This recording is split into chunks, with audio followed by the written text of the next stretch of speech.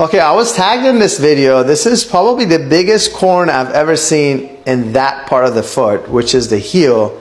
This must be very painful to walk on. Not sure why this patient waited so long. However, they're doing a great job paring it down. The instrument they're using, I've never used, so I don't know what that is. We usually use a scalpel. But the technique is great, and I'm sure this patient is going to feel a lot better and more comfortable when they're walking. I wish they wore gloves and cleaned the area before.